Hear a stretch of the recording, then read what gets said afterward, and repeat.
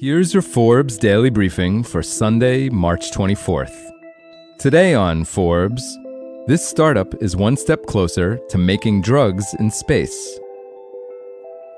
On June 12, 2023, a SpaceX Falcon 9 rocket successfully lifted multiple satellites to orbit, among them the W1 belonging to California-based Varda Space Industries.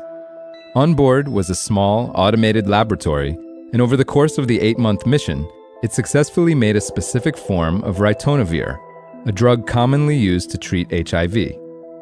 That might not sound like a big deal, but it's a crucial proof of concept for a technique that paves the way for manufacturing drugs in orbit that can't be made on Earth. That Varda's ritonavir was created exactly as predicted and remained stable through its return to Earth is particularly promising. The version of the drug the company attempted is one of its least stable forms. Pulling off its manufacture in space is proof that not only can the company's technology make a drug in orbit, it can also deliver it safely back to Earth. Varda Chief Science Officer Adrian Radocha told Forbes, quote, "Our analysis confirms that we have the same manufacturing control in space as we do on Earth." But the question is, why would anyone want to manufacture drugs in space? They're expensive enough already, and rockets aren't cheap. The answer lies in the process of crystallization. In many drugs, the way that crystallization occurs can have major impacts on manufacturing costs, overall quality, stability, and how well it works on patients. Plus, it can determine whether it can be made as a pill or will require an IV.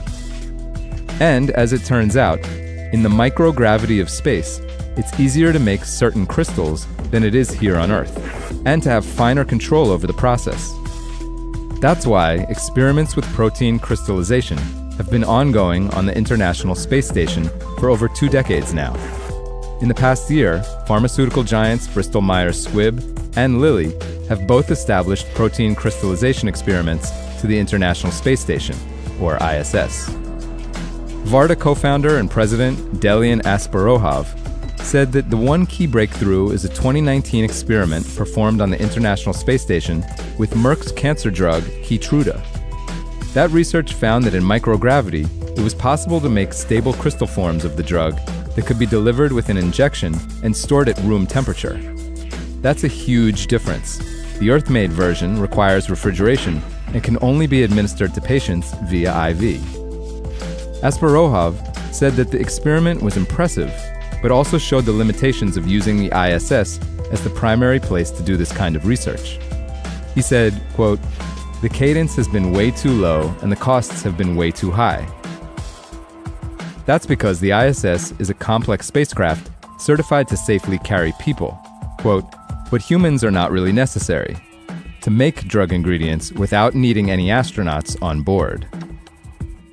That's what ultimately led to the founding of Varda in 2020 by Asparohov, Will Brewy, and Daniel Marshall. The company has since raised $54 million in venture capital to date, at a valuation of $149.5 million, according to PitchBook. Its vision is to build reusable, automated manufacturing satellites that can make drug ingredients in space and return them back to Earth to deliver to their customers without needing any astronauts on board. With its first demonstration mission a success, Asparohov said the company is ready to start making products for customers on its orbital manufacturing platform. These wouldn't necessarily be small batches either.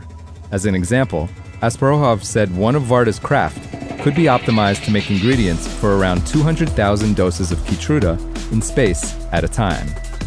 He said, quote, "I think Varda will be the first company to actually show that there's value to atoms being moved back and forth from space." For full coverage, check out Alex Knapp's piece on Forbes.com.